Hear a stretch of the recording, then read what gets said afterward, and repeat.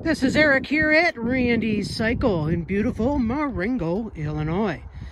We're going over a 2009 Victory Kingpin. This Kingpin has a beautiful blue sparkle finish. Try and get some of that, get my shadow out of the way. Look at that. Up on the tank, that beautiful blue finish. Come around here to the side cover. Keep my shadow out of the way. And the rear fender.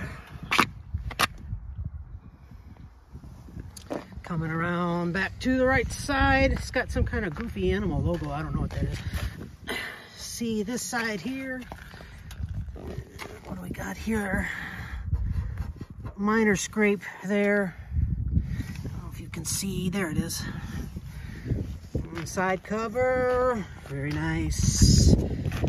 Take a look at Victory Performance exhaust. We're going to turn that puppy on in a minute. You'll hear what that sounds like. And the 6-speed overdrive 100 cubic inch Freedom engine. And tank bag here. This side of the tank looking good. It's got a quick detach windshield. You got locks on it. You can easily snap that in and out. Let's take a look at this front fender. A little scratch here on the side. Must have gotten hit by a rock. Okay, a little bit on that side. Nothing, no scratches there. Coming around to the left side. Another scratch here on top. Get out of the way. There it is.